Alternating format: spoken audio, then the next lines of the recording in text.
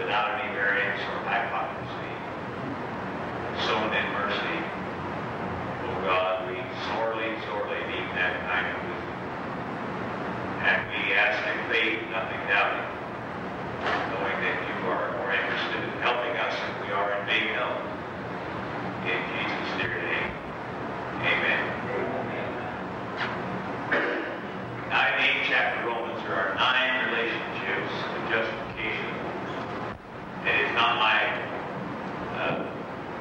purpose to delineate all 9, because really, friends, we're not able with the time to do that. But I will try to look at about 5 of them if possible. First section is Romans 8:1-4. I'm going to read from memory the verses and make some comments concerning them. Verse 1. There is therefore now no condemnation to them that are in Christ Jesus. Justification by the gospel, we escape condemnation. Now, whenever you read the word therefore, you should take your pen and draw a line through it and make an arrow on the other end of it, because it points backward. There is therefore now no condemnation. What does he mean? He means that there was a great deal of condemnation at one time. He remembers and says, the good that I would I don't do, and the evil that I would not, that I practice. Oh, wretched, I say, wretched man that I am. Who will deliver me from the body of this death? And of course the answer is, thank God through Jesus Christ our Lord. Now if you miss the little word N-O-W, there is therefore now no condemnation to them that are in Christ Jesus. You missed the whole thing, because it is talking about a present tense. We are presently exonerated. We are presently liberated. We are presently declared by God to be not guilty. And since it is with Him that we have to do, we need to believe that. And right now, friends, we are liberated.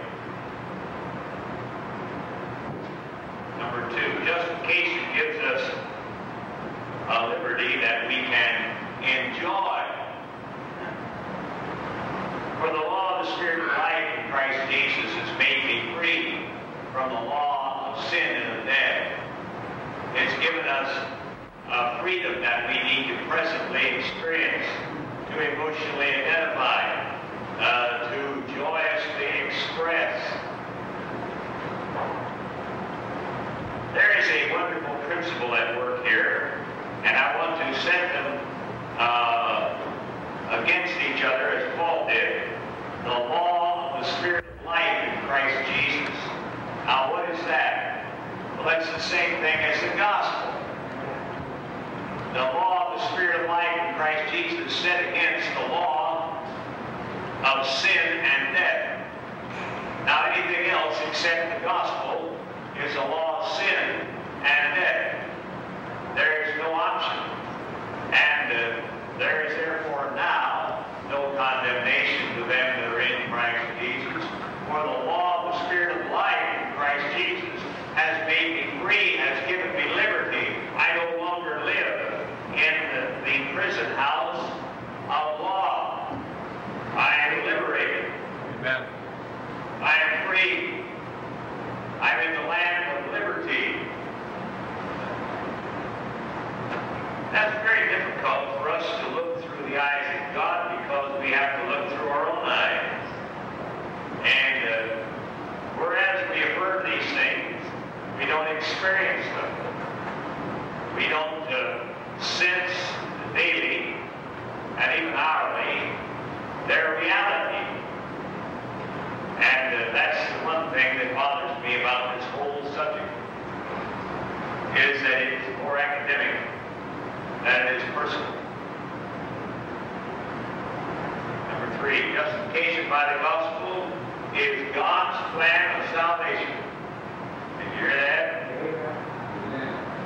For what the law could not do, because it was weak through the flesh, God could do and did do by sending His own Son in the likeness of sinful flesh and as a sin offering. I like that translation better. And condemned sin in the flesh. Now, the requirement of the law has been fulfilled in us. What we could not do through the flesh. Now, it might be interesting to find out what this verse does not say. It does not say we only have the law of Christ, we can keep it and He would receive us. But the law of Christ is the law of liberty. The Spirit of life in Christ Jesus is the same as the law of liberty or the law of Christ.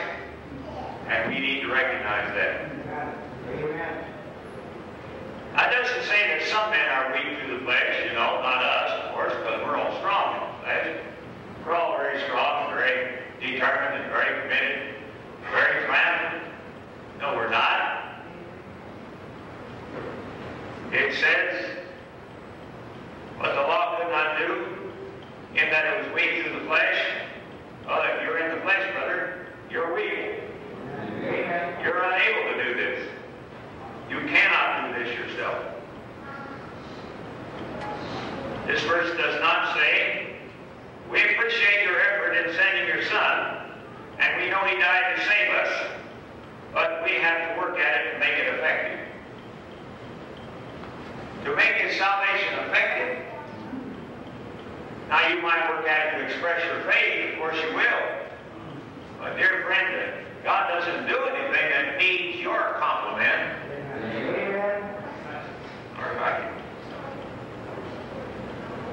This verse does not say Jesus came for sin and coupled with our faithfulness we are forgiven. Now, coupled with our faithfulness, we express our gratitude and happiness and joy and our confidence in what He did. This verse does not say that Jesus condemned sinning in the flesh. Did you hear that? It said something there as you tuned in. This verse does not say Jesus condemned sinning in the flesh. It does say that it was in Christ's flesh or His human nature that God condemned and punished the sins of all people. Amen. It was in our place that He bore God's wrath on sin. And I've got a whole lot of references here, but I can't read those. Indeed, this is God's plan of salvation. For what the law could not do because it was weak through the flesh, God could do and did do by sending His own Son, the likeness of sinful flesh, and as a sin offering, that the requirement of the law might be fulfilled in us. Now we're going to get to the fourth verse. Justification by the gospel provides a demonstration of God's own purpose. What is His purpose? That the requirement, I like that much better than the word ordinance. That the requirement of the law might be fulfilled in us who walk not after the flesh, but after the Spirit. Now we're just barely into this, and it gets a whole lot more interesting from right here on.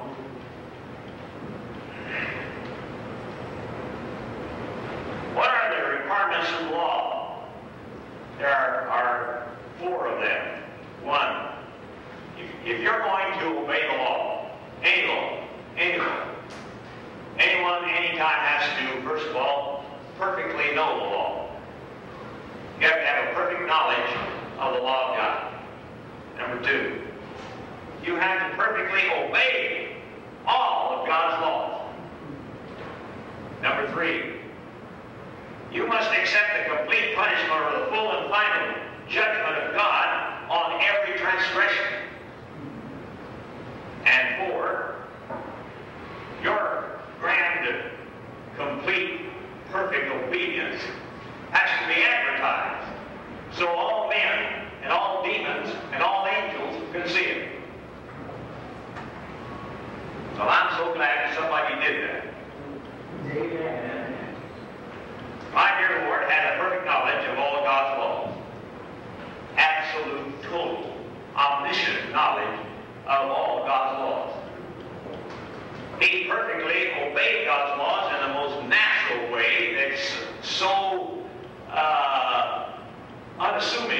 that we really can't appreciate it, but he did. Number 3, the complete punishment, that is the condemnation of every sin, of every man, was placed on him. He who knew no sin was made to be sin on our behalf. And then he was raised up between heaven and earth upon that instrument of torture, so that all men and all angels and all demons for all time could see that the law was fulfilled in him. Now then, that's just the first half of the verse. That the requirement of the law might be fulfilled in us, who walk not after the flesh, but after the Spirit. Now, God's purpose has been frustrated in many of us because we walk after the flesh and not after the Spirit. Well, what is he saying here? That there's something in what we have just said that will move us, motivate us, and enable us to walk by the Spirit. What is it? It's our appreciation of what he did. It's our incredible gratitude, thankfulness, as well as love, that enables us to walk by the Spirit. Now, this whole lesson is really an attempt to get you to be a real Christian. And I'm going to give you 3 motivations right out of the text here that will enable you, motivate you to walk by the Spirit and not by the flesh. The first one we've just said, that if we appreciate, if we just look with a casual glimpse at what God did in Christ, we'll be so eternally grateful that we'll never cease to thank him. Number 5. Justification gives us a new ambition. Verse 5. For they that are after the flesh mind the things of the flesh, but they that are after the Spirit, the things of the Spirit. Listen, I wrote this down so you would. Not only does a Christian escape condemnation, he also exemplifies in his own life and conduct the positive objective of righteousness. Exonerated from sin, emancipated from law, equipped by grace, he becomes a breathing embodiment of God's purpose. For this is the purpose of God, even your sanctification. Amen. Salvation wrought by the sacrifice of Christ was not engineered simply as an exhibition of God's power, although it was that. It was intended to lead to a blessed end. That is holiness. As Paul told the Galatians, if you live or are saved by the Spirit also walk. The word live there has to do with spiritual life. If we do not set our mind upon the things that are above, and not upon the things that are upon the earth, it is perfectly evident that we do not appreciate what it cost God and Christ and the Holy Spirit to give us justification. Amen. Justification is malfunctioned in us if we walk not by the Spirit. Amen. Amen. Well, what are the things of the flesh? As you know, there are only 3. The lust of the flesh, which is sex and food. I mean, your flesh, your body, wants 2 things. Sex and food. Now, I know that 2 definitions of sarx, in this case, of the term flesh. But I'm talking to you about the practical nature of walking by the Spirit as versus walking by the flesh. And your flesh does strongly desire and must have food and sex. Number 2, the lust of the eye is what you can buy. And that's a little meaning definition, but it's nonetheless true. That the lust of the flesh is sex and food, the lust of the eye is what you can buy. I mean, you see it, you want it, you see it, you want it, you buy it, and buy it, and buy it, and you're so in debt, you can't hardly get out. You have to work for 3 jobs to pay for what you have bought. Well, that's walking by the flesh. What is the pride of life? It's caving in for the lifestyle of this world in speech, dress, and goals. That's the pride of life, which is far more subtle, far more captivating temptation than the other two. Far more pervasive.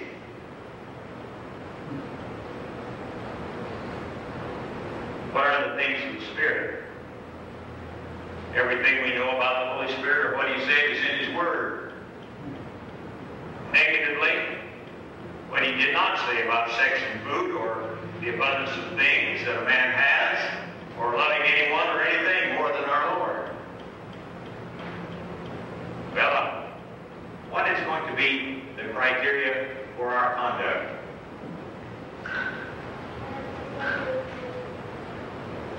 Number 6, justification gives us a new condition, verse 6.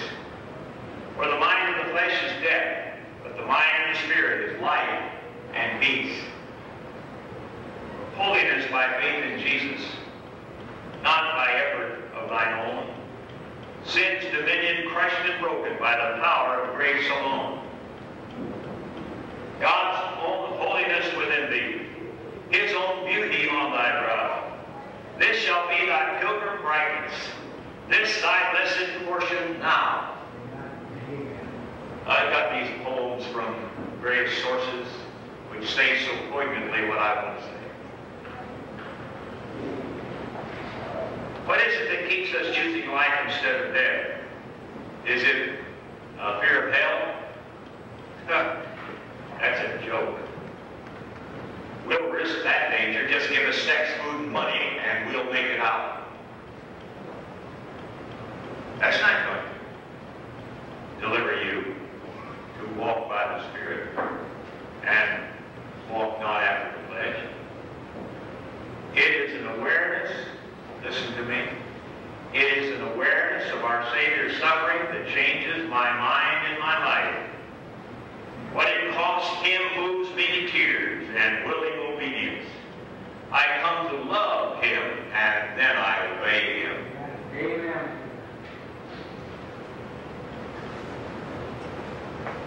Now, the Bible tells us, and we've been arguing in our fellowship for 100 years or more about singing. The Bible tells us how to do this, and so I'm going to do it. Man of sorrows, what a name for the Son of God who came, ruined sinners to reclaim. Hallelujah, what a Savior, bearing shame and scoffing rude, in my place condemned He stood, sealed my pardon with His blood.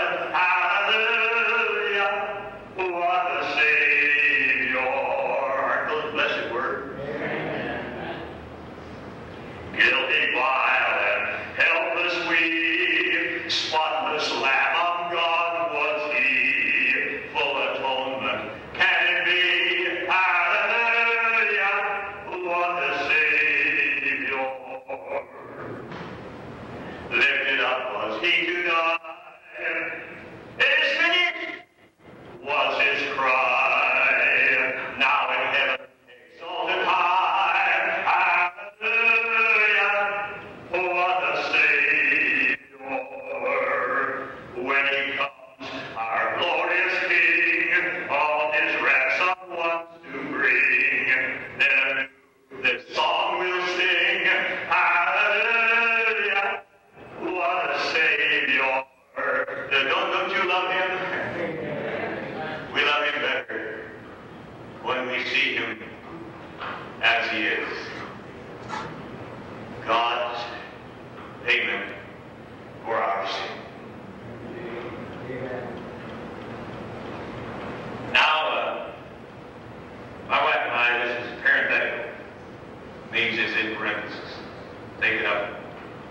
in a minute.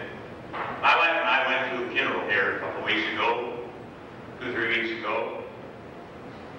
And on the way home, she said, honey, don't you think that we ought to make arrangements for your service? And I said, well, I'm sure that we should, maybe for yours too. But what do you have in mind? Well, she said, I want you to record your favorite songs and put them on a tape, go down to Good News and have them put on there professionally, and then I'll play the tape at your funeral. These are the songs that I'm singing right here. I thought I would sing them here so we could both hear them.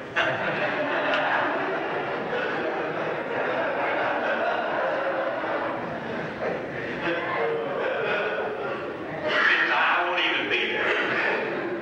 I'll be rejoicing in the reality. You'll just be talking about the subject. Now then, here is a protection against walking by the flesh. Shall I crucify my Savior when for me he bore such loss?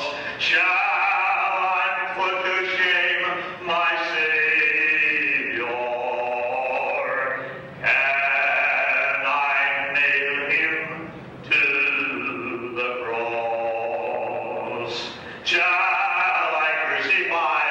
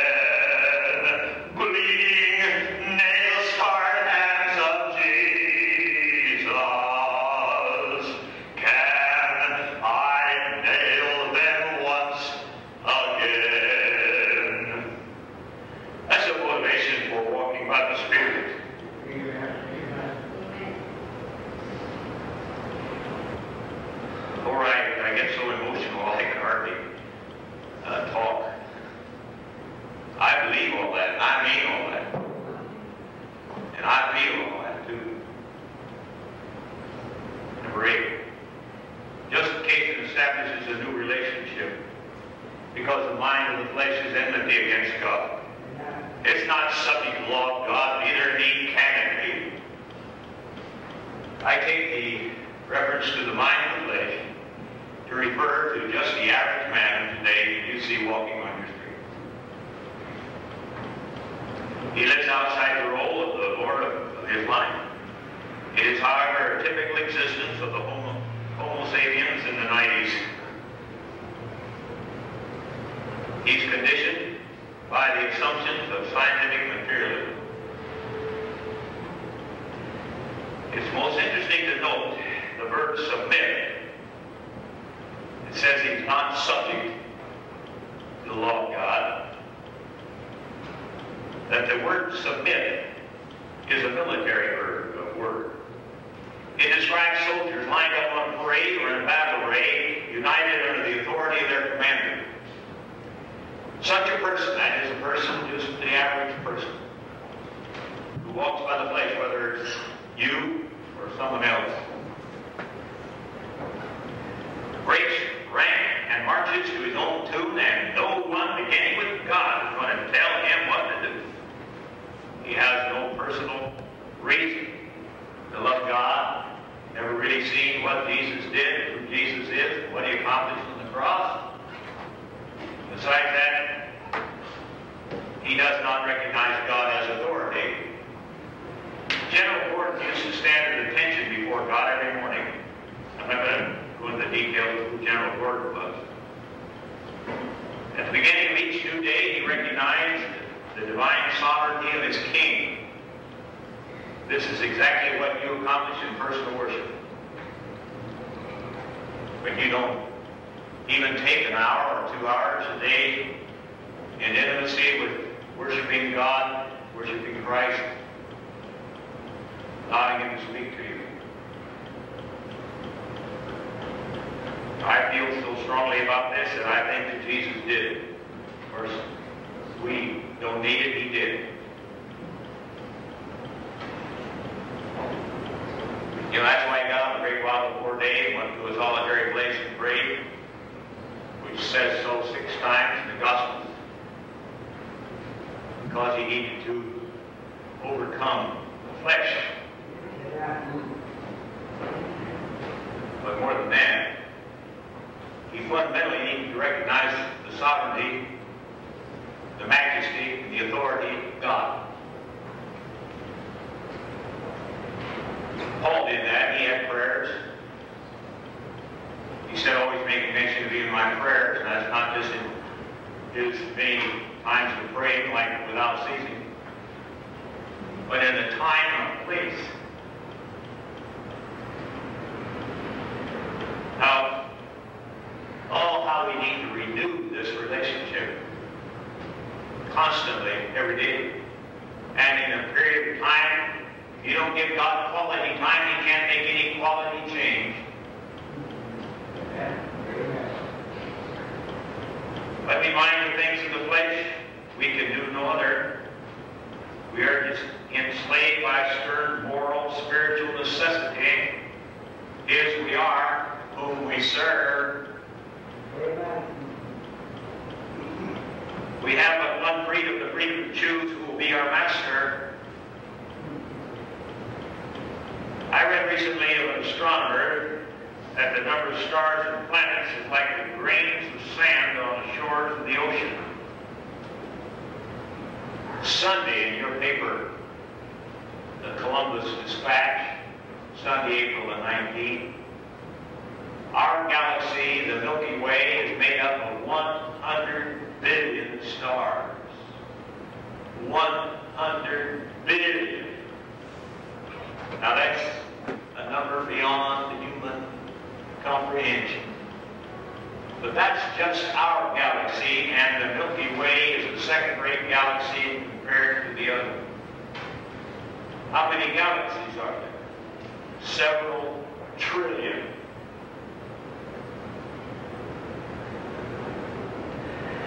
And if there's just 100 billion stars in several trillion galaxies, how many stars are there? Well, if you want to get a good idea, just go down to the seashore, get a handful of sand, come bring it back into your room, sit down at the dining room table and pour it out. Then count the grains. Now, you know what a star is? It's nothing at all like this earth. A star is considerably larger. Larger would not even be the word for it. Now you're going to tell the one who created that, that's Jesus, for without him was anything made that happen. You're going to tell him what to do. I mean, you microscopic speck in a tiny planet tell the creator of these stars and planets what's right and wrong and object to his disagreement with you.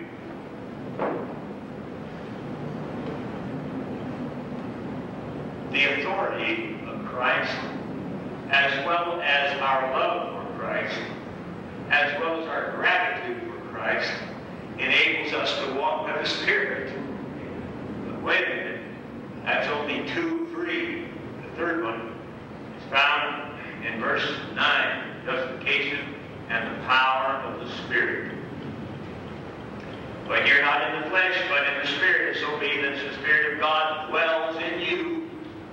But if any man does not have the Spirit of Christ, he is none of his. The 3 motivations for walking by the Spirit are the cross of Christ, the authority of Christ, and the Spirit of Christ, or the Holy Spirit.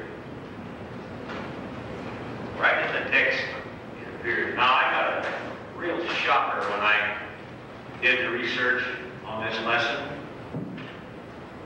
I have conducted maybe 500. I just finished one yesterday. Sunday. I've conducted at least 500 seminars on the Holy Spirit.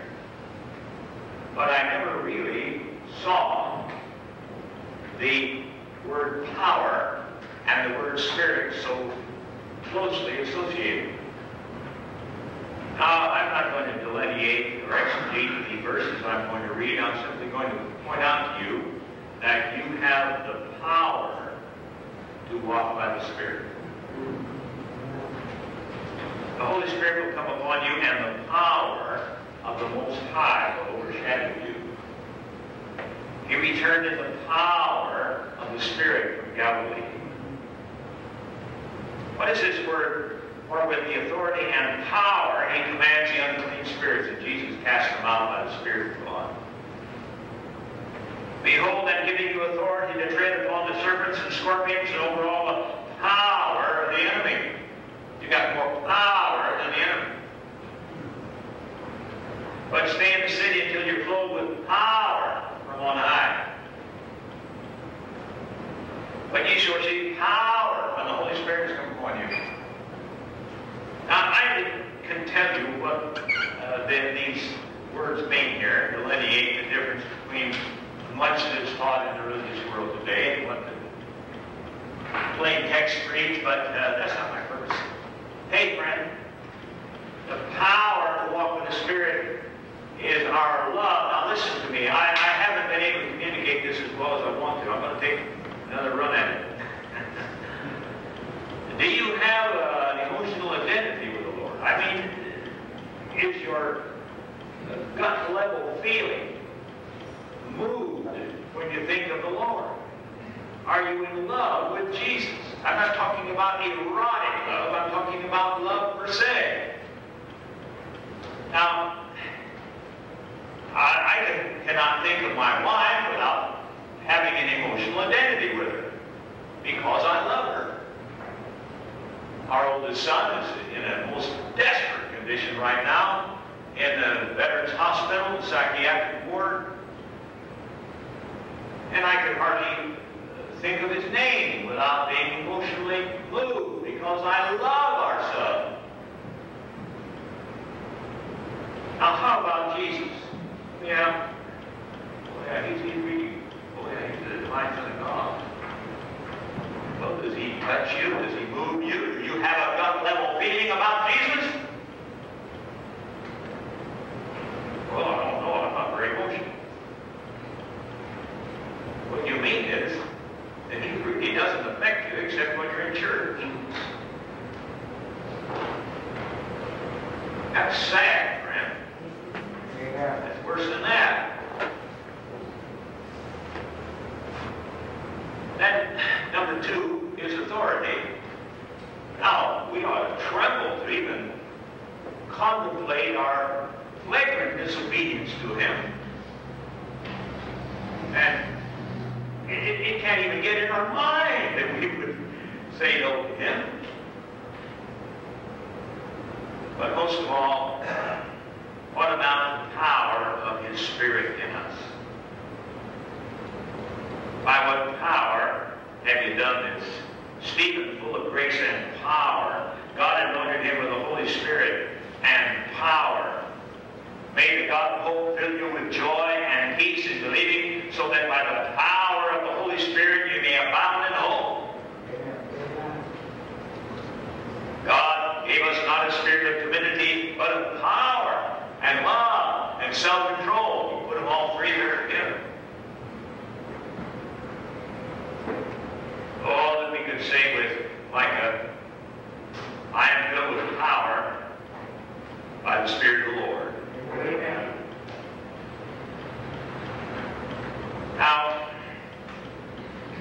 we claim this power and work in us. Now, John 3:16 is a precious scripture, but Ephesians 3:16 is just as precious for us, strengthened by His Spirit, by His power in the inward man. Amen. The only way that's ever going to happen is for you to practice the presence of Christ in you in the person of the Holy Spirit. Number something 9, I think. And if Christ is in you, the body is dead because of sin, but the Spirit is life because of righteousness. That's verse 10. Justification gives us the invigoration of the Spirit. Now, I thought that Paul said that we are in Christ. Here he says Christ is in us. Well, it's altogether common knowledge that we live by the atmosphere we live in. And by the atmosphere. We don't live in the atmosphere, but the atmosphere lives in us.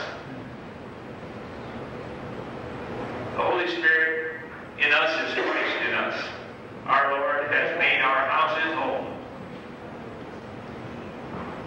Now, I originally taught this, and I'm sorry for every time that I said it, which I don't think I was right at that time, that the Holy Spirit is a guest in our house. That's not right. He's the host. He's not the guest, He's the host. When Jesus walked with the two on the way to Emmaus, He got to the house, and He said, "This is the place where we're going to go. Come on in and have dinner with us." He said, "Well, though, I think I better go on. I've got to go on further." He said, "Come on in." "No, I can't do that." And they prevailed on Him, and He went in. But when He went in, He was the host. I mean, He sat down at the table and He broke the bread. He sat down at the table and He initiated the conversation. He led it. Now, friend, our blessed Lord in the person of the Holy Spirit moved into your house, and He's no guest there that you tell Him what to do. He's the host there, and you're the guest.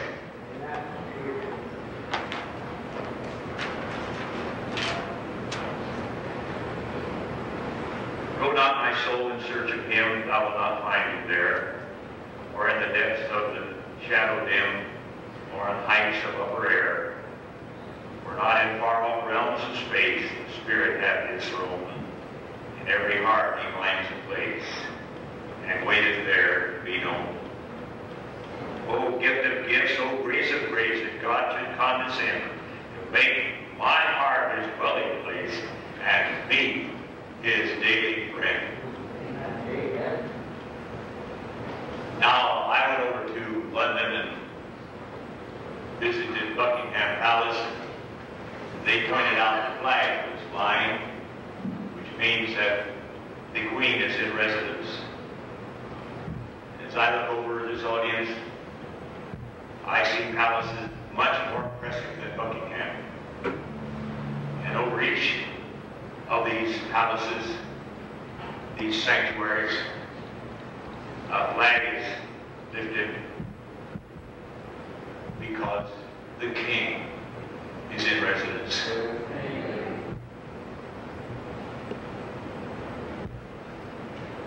Really, is the King in residence in your house, in your sanctuary, in your palace? Death is a sentence passed upon all men, as in that of all die. But the Spirit has given life, Holy Spirit, to our human spirit, and an eternal existence, an eternal life. Now, many times I've illustrated the fact that Jesus has taken up residence, permanent, personal residence. If He's a person and He lives in you, He lives in you personally, because that's the only way a person could live in anybody. Anyway, when you leave this assembly and drive home, you pull into your driveway, you jump out of the car expectantly to go into familiar surroundings, and You hope everything is just like you left it. Might not be, but you hope it is. You flip on the light and it's night, and there in the middle of your living room is a rocking chair, a very familiar rocking chair that you've had there for long years, but it's moving back and forth, and it's obvious there's somebody in it. And you're really kind of shocked, wondering how in the world did anybody get in here, who got in here, who's in that rocking chair. You're looking at the back of the rocking chair, and you move around to the side to see who it is, and you're soon aware that this person is surely different. He has on first century garb. He looks familiar and unfamiliar.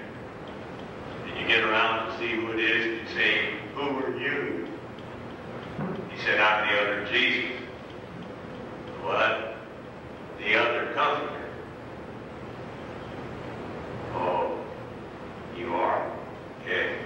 He said, "Well, when did you get in here?" "Oh, I came in here same day you were baptized." "You did?"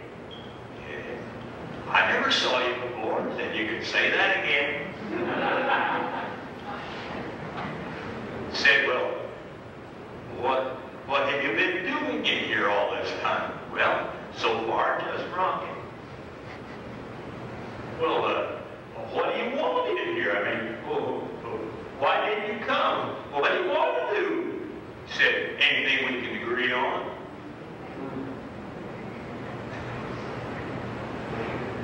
He said, "Well, since you're the King of Kings and Lord of Lords, have all authority in heaven, the other world, and this one too, I can see where the agreement will go. By the way, I came in here to see my program. Parts of it you probably won't like too good. Maybe all of it.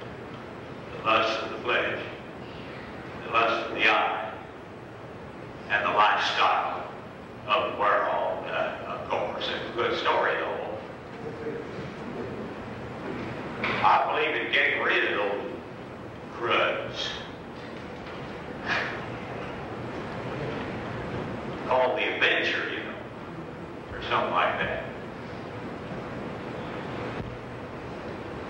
But if you're just going to rock, I'll tell you what, a temperature doesn't bother you, does it?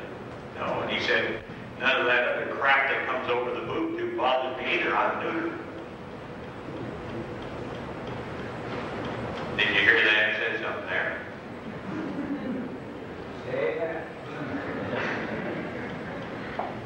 Said, well, if temperature doesn't bother you, well, we got a back room there. You can just we'll just move the chair out there, and you can just stay in there and rock, and I'll look my program.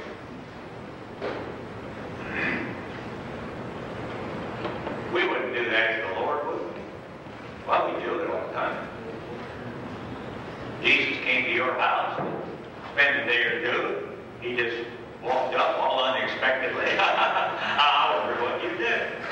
Oh, you give him the nicest room. Such an honored guest. Food you served him, sure be your very best. You just keep assuring him that you're awful glad to have him there. That is, the visitor.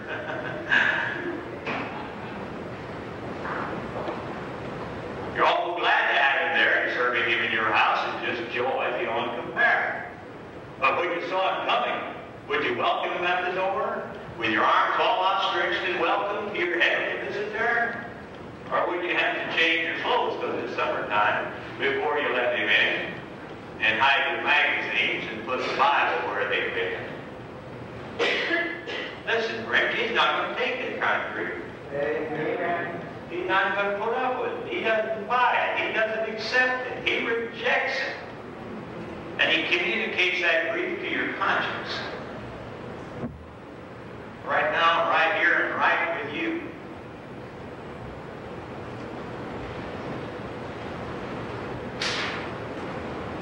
So, friends, the three divine motivations for walking by the Spirit and not by the flesh, I'm not quite through yet,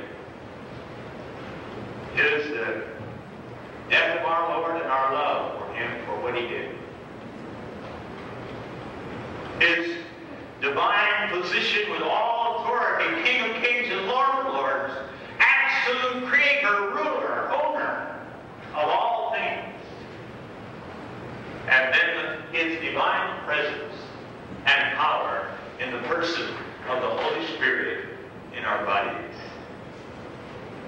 the Spirit of him that raised up Christ Jesus from the dead dwelleth in you, he that raised up Christ Jesus from the dead shall give life also to your mortal bodies through his Spirit who dwelleth in you. So then, brethren and sisters, we are debtors not to live after the flesh. For if we live after the flesh, we must die. But if by the Spirit we put to death the deeds of the body, we'll have the new life.